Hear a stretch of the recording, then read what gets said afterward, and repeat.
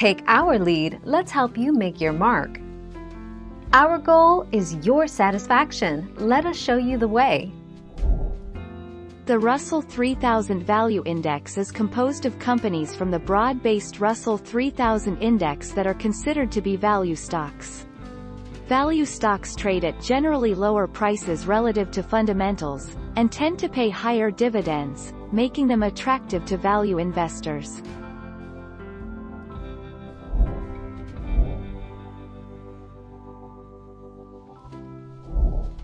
Take our lead. Russell 1000. An overview. The Standard & Poor's 500 Index, S&P 500, and the Russell 1000 Index both track stocks of publicly traded companies and are both considered large-cap stock indices, with stocks of companies valued at more than $10 billion.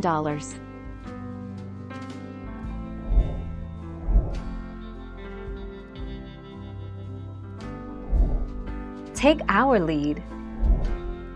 If you want to invest in the Russell 2000 Index, you don't need to buy all 2,000 stocks. You can invest in the index rather easily through a mutual fund or exchange-traded fund, ETF, designed to passively track it.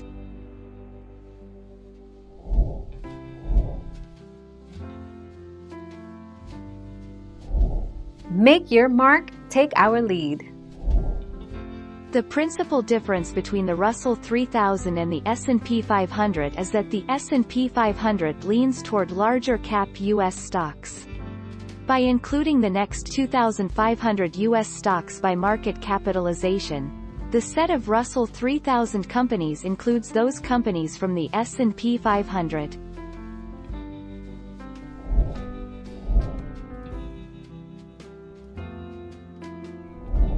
Make your mark, take our lead.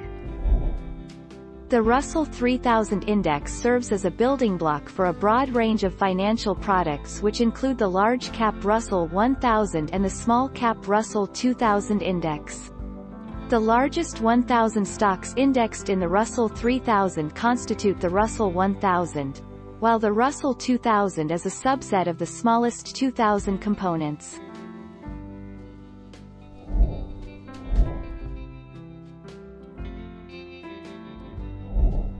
Take our lead.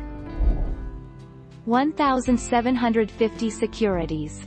The Russell 3000 Growth Index is a subset of the securities found in the Russell 3000 Index. As of this writing, there were approximately 1,750 securities in the Russell 3000 Growth Index. Thank you for watching. Please subscribe and hit the bell notification.